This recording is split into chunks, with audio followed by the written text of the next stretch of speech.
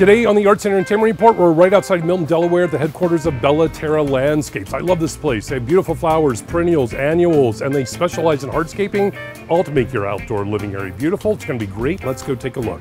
Thanks for having us out here. Thanks for coming by. We're trying to make sure that we have something for everybody out here. You also grow the majority of these beautiful flowers here in your greenhouses. Yes, we found that the accessibility to quality plants was getting harder and harder, so we decided to start growing our own for Terra Landscapes.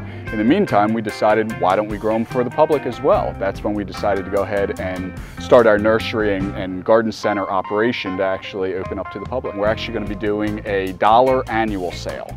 So every annual that is left on our facility, we're going to go ahead and sell for $1 each. Now still a very good time to come out and get these plants and sort of beautify your Great time. If you're just now coming down for the summer, opening up the house, or if something didn't make it when you first put it in, now's the time to come back and fulfill that pod or that planting bed. You also have some great hardscape designers here on staff, and this is something you specialize in.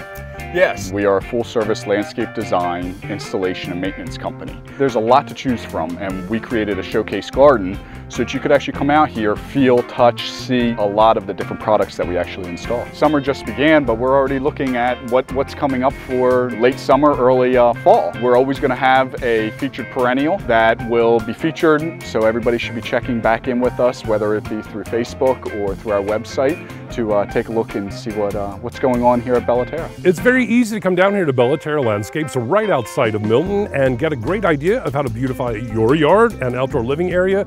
You'll be glad you did. For the Arts and Entertainment Report, I'm your host, Michael Sprouse. I'll see you at the show.